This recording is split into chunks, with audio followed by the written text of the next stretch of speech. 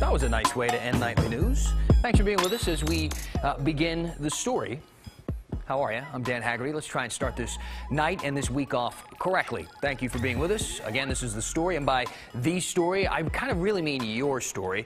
People seem to, I don't know, so far kind of like this little news experiment that we've been doing here, and while I certainly do a lot of talking, I don't really think that is why this show works. See, every day and night, it's your messages that steer the ship. They tell us kind of what's important to you, what's important to this city, what matters. So please keep that up. Keep telling us what matters. You can email us at thestory@kgw.com. You can find me on Instagram, dan.haggerty on Instagram, or thestory_KGW, all one word. Also, Facebook works too, Dan Haggerty KGW. You can find me on there. But the fastest way every night to weigh in during the show specifically is on Twitter, and use that hashtag #HeyDan. All right, let's get started. And let's get right to our big story tonight, the pandemic's impact on Oregon's prisons and a fight over whether or not to let some inmates leave prison to make it easier for the ones still inside to social distance. And this has been going on for months, right? You probably remember this conversation. First, Governor Kate Brown resisted letting any inmates walk free early, but on Friday, she kind of pivoted a little bit. And she said she'd consider letting some leave prison based on a list of criteria, things like their overall health, their age, their charges, of course, why they're in there in the first place. Based on all of that, the Department of Corrections says nearly 100 inmates qualify for possible release.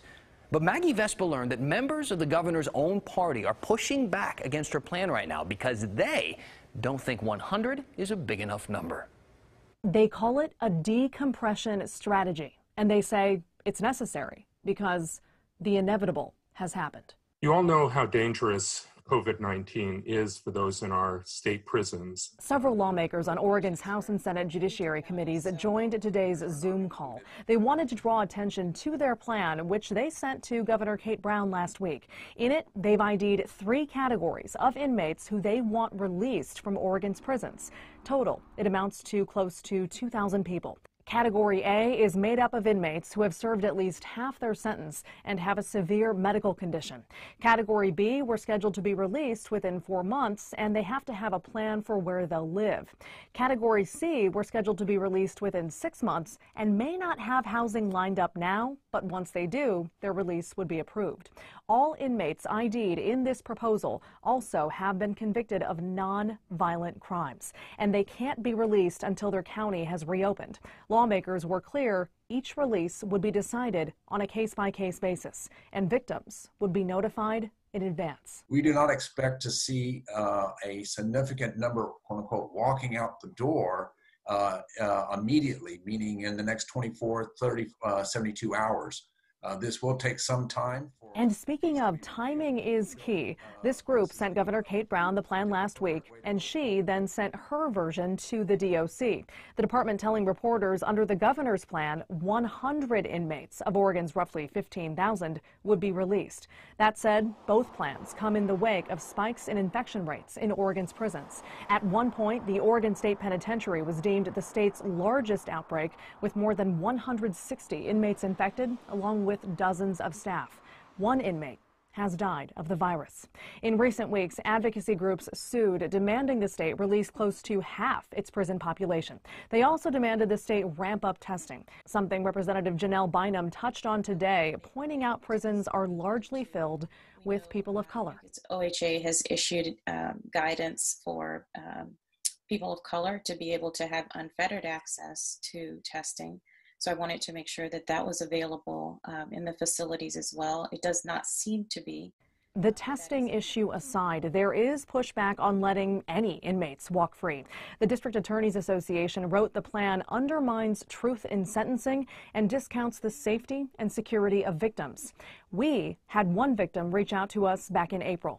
Her name is Trinity Landry. She's 18 and said she was abused for years. Landry says her abuser, Jerry Rice, is older, medically vulnerable, and in prison after pleading down to lesser nonviolent charges. She pleaded with the governor not to let him go free. So every single day he's in there means everything to me because that is what I fought for and it's my justice. Tonight, months later, Landry wasn't available for an interview, but said she doesn't know if Rice will be let out early. Her opinion on the situation hasn't changed. That said, per the governor's office, it will be at least a week before any decisions are made. Maggie Vespa, KGW News. You know, as we talk about timing and how interesting timing is through all of this, it is truly wild, really, how the stars have aligned for Portland to step on a path toward police reform. I mean, think about this. First, because of the COVID-19 pandemic, contract negotiations between the city and the Portland Police Association, the union, those halted. Had they gone forward, that contract would have been locked in before these renewed conversations about police brutality even restarted. So activists see a real opportunity there, but they might also see an opportunity in this guy. That's Multnomah County District Attorney-elect Mike Schmidt. He won by a landslide in last month's election, running as the reform candidate, and he'll be taking over for longtime Multnomah County DA Rod Underhill. So we interviewed Schmidt before the election to hear all about his plan, what he wanted to do, but obviously a lot has changed since then. So I sat down with him again to see just what kind of reform he wants to see. All right, newly elected District Attorney Mike Schmidt, thank you so much for joining us and taking the time. How can you reflect on the past, 10 or 12 days, not considering you getting the newly elected position, but just the country and the city and the county and the state in general? Yeah. Thanks, Dan. Thanks for having me. Probably like so many, it's been really hard to, you start with watching the video as I did, and it was horrific to see how George Floyd was killed. And we knew it wasn't right. And so I immediately, like so many others, went out into the community, listening to some of our leaders in the community, how they're dealing with it. And I went from frustration, anger, we've done this before, this keeps happening, how do we change this, to where I'm now, starting to get a little bit more hopeful that this feels different than previous times we've done this, that now is a time where people are really willing and listening and ready to make some changes. Do you have any examples of some of the things you think might have been more difficult to get done before that you feel like you have an easier path to doing now? Yeah, I think I've heard a lot of conversations around cash bail. And we know in Multnomah County, when you look at who is being held in our jail before their trial, we see a lot of disparity. I believe the number was somewhere around 29% of people held in jail pretrial in Multnomah County pre-COVID, before we really decreased our jail population, were Black. And, that's obviously with about 6% of the population in the county, that's wildly disparate. I think issues like that, people are now saying, people of all walks are saying, you know what, that isn't right. We should be taking a look at that. And if money is the reason that we're holding people, and not because they're a danger to the public or not because they never show up, we audit that, and hopefully that can drive down disparity. So cash bail, sentencing reform, same thing. We've talked a lot about mass incarceration, and how we're using our resources, how many people are incarcerated at the state level. And I think now we're having a conversation in our community about, do the budget priorities that we've established in the state and in locally, do they really reflect our community values? Or should we be changing where some of those budgets are being allocated? And I think mass incarceration is one of those things that people are going to be more willing to say, you know what? Instead of investing in prisons and holding people and not really treating them or working with them, let's invest in schools and community that has been impacted by crime, by not having opportunity. There's also an argument that once people are incarcerated, that it is nearly impossible for them to restart their life, that they always wear that with them as they try to continue, even if they have overall goals to become productive citizens. Is there a thought when it comes to that as well? Absolutely. We see examples of people who do make it and they do change their lives, but really a lot of times they're the exception to the rule. Our statewide recidivism rates for people leaving prison is 50 to 60%. And recidivism means they are arrested for a new crime within 3 years of leaving prison. So it's not working. And that's because when we send you to prison, you're not getting treatment. You're not dealing with whatever the underlying issues you were that got you in there in the first place. You're not fixing those things. And in fact, you're meeting some new friends and making unhealthy relationships. And then, as you point out, you re-enter the community, and now you have a felony on your record, at least. You have a gap in your job resume because you've been out of our community for a period of time. You probably didn't receive the job training or the underlying issue training that you needed to deal with those things. And so, yeah, we are setting people up for failure, and it really does become a situation where it's very hard to get yourself out of that cycle. And I do think it's the exception to the rule of people that are able to succeed in spite of our system and sometimes not because of. So we talked for a while longer, as you would imagine. Usually when we show you interviews like that, you can find a lot more online, and this is exactly the same way. You can hear more of what he has to say, especially you heard him mention cash bail, right? I asked him if he supports ending cash bail entirely. It's a big answer. It's one that I think you should learn about, try to consider yourself. You can find our full conversation right now on the KGW YouTube channel. Please check it out, and while you're there, hit that subscribe button and check out all the other stuff we're doing. So the Portland Police Bureau is on a bit of a charmed offensive right now because people like me, all the journalists in town, across the country really, have been staring at their tactics, putting them under a microscope over the last few weeks. I mean, one of the main reasons that thousands of people are protesting every single night is to demand changes that prevent police brutality, specifically against black men who bear the brunt of it.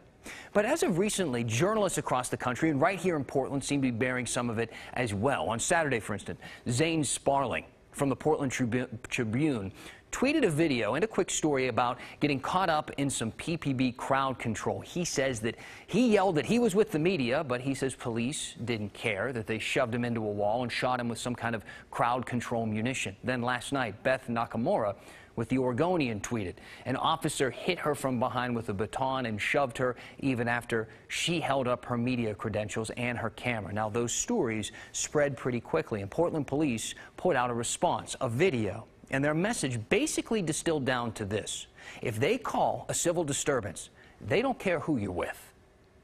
When a civil disturbance, unlawful assembly, or riot are declared, it's because criminal activity is occurring and that the area is not safe for anyone. These declarations are made verbally multiple times over the soundtracks. The same warnings are posted online on our Twitter account. We provide ample time to leave the area before dispersal begins. So when it comes to relaying information, sometimes the role of the media and the role of the police get muddled, especially in today's age where they have, the ability to put out videos like the one you just saw. Typically, look, they send us press releases about crimes, but we investigate all of that stuff as journalists. We interview them to get information, but we want to make it perfectly clear, and hopefully I don't even have to say this, but we don't work for them, right? And right now, they are the story, or at least a really big part of the story, and I think you deserve to see what happens downtown, even after police declare a civil disturbance. So we will continue to show you. All right, tonight's quote of the day comes to us from a United States Supreme Court justice writing in a monumental decision today that, quote, it is impossible to discriminate against a person for being homosexual or transgender without discriminating against that individual based on sex. It was not Ruth Bader Ginsburg, not Stephen Breyer, or any of the other justices appointed by a Democratic president. No, it was Justice Neil Gorsuch, President Trump's first appointee. He joined Ginsburg, Breyer, Sotomayor, Kagan, and Chief Justice Roberts today in affirming that LGBTQ Americans are protected under Title VII protections against workplace discrimination. In other words, you can no longer be fired for being gay or for being transgender, something that Oregon law has affirmed since 2008 and in Washington since 2006. Now, the three justices who dissented from this, they wrote for different reasons. They wrote two different reasons for their dissent. Justice Samuel Alito basically argued that the court doesn't exist to update old laws to reflect current values, while Justice Brett Kavanaugh wrote his own dissent, arguing that while he agrees with the ruling, but he doesn't think it's the court's job to make it. He thinks Congress should have passed a law amending Title VII. So for all intents and purposes, nothing really has changed for the people here in Oregon or in Washington, but in the other 26 states where it was not illegal to fire someone based on their sexual orientation or gender identity, tomorrow is a new day. When the story continues. Obviously, it isn't good, but what exactly does it mean to be 49th in COVID-19 testing, like Oregon is? And the reckoning over statues and street names hits Portland.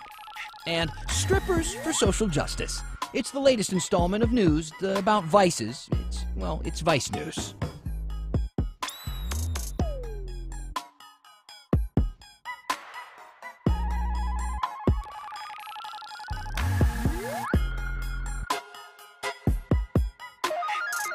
we're back. Welcome back to The Story. This is the show that rewards you, you could say, for watching while also scrolling on your phone while you watch. So as you're scrolling, include that hashtag HeyDan on Twitter. It's kind of the fastest way to see what people are talking about when they're discussing the show real time, and it's the best and fastest and easiest way to talk to us whenever you want. So you can also email us, though. Don't forget, at thestory@kgw.com. But whichever way you reach out, we'll find your message.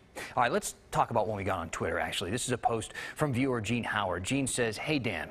Oregon has now made a notable achievement," picking up some sarcasm. "We've gone down to number 49 of 50 states for testing. Can you explain?" I'd love to, Gene. Thank you.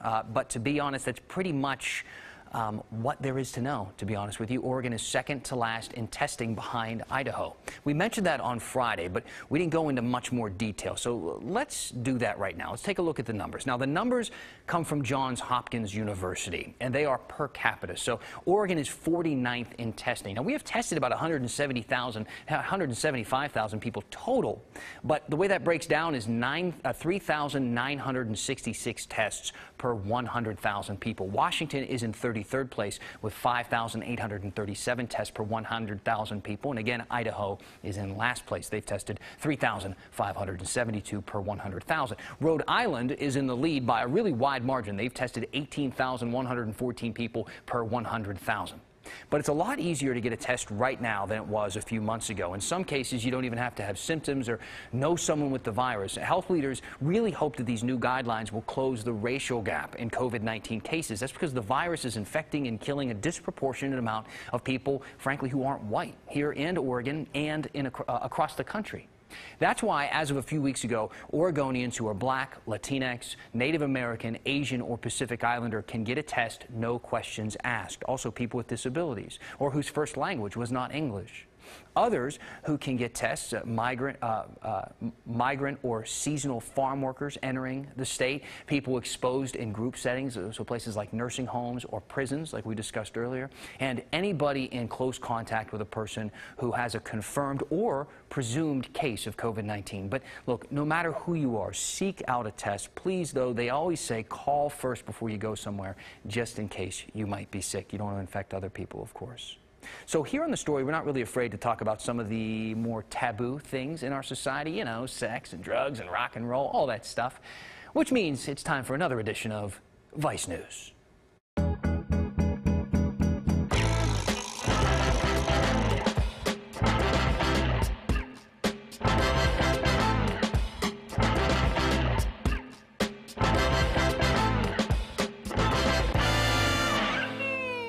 First up, Portland's stripper strike for social justice.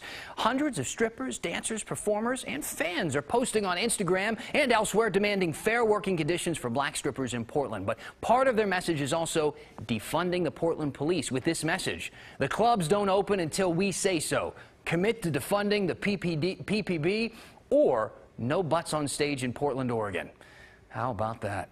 All right, now, next Vice. One of Oregon's favorite topics, marijuana. Sales have been skyrocketing while everyone's, cooped up at home, finding things to do like baking banana bread, smoking pot, and then eating all of your banana bread. And we've got new numbers to back that all up. In May, statewide marijuana sales grew to more than $100 million, which is the first time that has happened in a single month. That's up 60% from last year. Not sure about banana sales. We're still looking for the numbers. And that's Vice News. Now, the current movement here for racial equality reminds us once and again how many Confederate monuments this country has.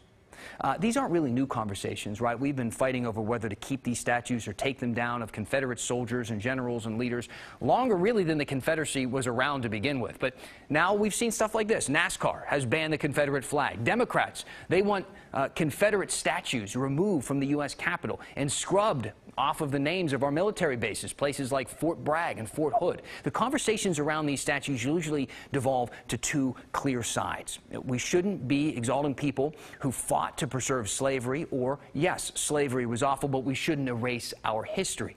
But now there's a third option. Skip the conversation altogether and just tear down the statues. That's what happened last night in North Portland at Jefferson High School. About 5 protesters hung around after a large protest and tore down the statue of America's third president and prominent slave owner. Hence the word slave owner tagged on the pedestal there. Now, at the same time, there is a change.org petition to change the name of North Calhoun Avenue in the St. John's neighborhood. The petitioner says that it's named after John C. Calhoun, was the seventh vice president, rather, and he was one of the biggest defenders of slavery in American history. The petitioners want to rename the avenue DePriest Avenue after James DePriest. It's only four blocks, so it's not a big expense for the city. And I think our one concern is that DePriest probably deserves a much bigger street. You're wondering, who's James DePriest? Dan, who is this guy? Well, if you don't know, he was the music director and conductor of the Organ Symphony for more than 20 years. The petition is less than 2,000 signatures away right now from its goal of 5,000. Since these most recent protests over racism and police brutality started, we've been taking a look at Oregon's racist roots and the impacts that has on today and what life is like now. Like redlining in Portland, for instance. Banks would deny mortgages to people of color, creating segregated neighborhoods. The majority of black Portlanders were confined to the Albina district. You see it there in Northeast. In 1967, KGW aired a documentary focusing on that neighborhood and how it was overlooked and marginalized by the city. That was right in the thick of the civil rights movement, when people were protesting and rallying right here in Portland, much like we're seeing today. In the summer of 1967, protesters faced off with police in Irving Park in what became known as the Albina Riot of 1967. Dozens were arrested. There were thousands of dollars worth of property damage.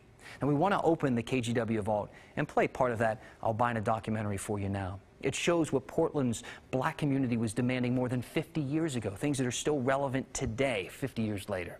Now remember, this is 1967, so you're going to hear some outdated language. Portland has missed the message. They've dismissed it as outside agitators or a couple of hoodlums doing something bad. But it's real. It really is. And I feel that unless the white people of the community realize this, realize that things are not as good as they thought they were, unless they come and see the roaches, the rats, the garbage, the dope addicts, that this is going to happen again and again until something good is done about it. Lots of times the white man says the Negro has to pull himself up by his own bootstraps. What's your answer to this? That's true, and you see it happening now in this black awareness, but we cannot do it alone. We can't do it alone. We didn't make the problem by ourselves. And he could thwart it off by saying, well, it's not my responsibility. Those people don't want to work. They don't want to do this. But that's how he rationalizes the problem. But it's his responsibility, too. He's the one that, in reality, he's the one that has the jobs. He's got the money. But we want some. So look, we're going to be showing you different parts of that documentary throughout the week. We've had a lot of people show interest in that, so we're going to keep showing it. But we get a lot of interest in the vault all the time, with KGW's history here in Portland. So if you have an idea, if you want us to dig around in there and see if we can find something for you, let us know. Email us, of course, or you can use that hashtag HeyDan on Twitter. Speaking of that, we're going to read some comments after the break, maybe even answer a few questions. So get out your phone, use that hashtag HeyDan, email us at thestory@kgw.com. We're going to finish the story when we come back. I'm getting some funny comments tonight. Randy Keppel right in and said, anyone else get nervous when Dan starts talking slowly? Sometimes I like to take, I get a lot of feedback saying I speak too quickly, so I try to slow things down a little bit. I don't want to make you anxious when I do it. I'll start talking fast again, don't worry. We're also, so somebody said, so Oregon is near the bottom of the list for testing. This is coming from JJ Curtis on Twitter. So how come the Blazers are going to get tests for each player every day? Meanwhile, the rest of Oregonians have a tough time. I don't know. Good question.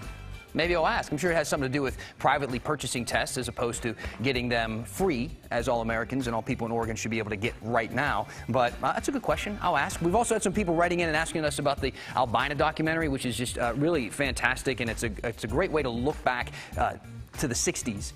And think about some of the same conversations we're still having today and why those conversations need to be over and why we need to start really having solutions in today's society. But if you want to watch the whole thing, it is on the KGW YouTube channel. So you can watch that, again, from like 1967. It's an hour long. Then there was another 30-minute documentary, I think, that aired sometime in the mid-'80s. So, look into our history. Take a look. Learn it. And that's the best way to build moving forward from today. Thank you for being with us. That is the story for tonight. The news at 6:30 is next. We'll see you back here tomorrow. Thanks for starting your week with us.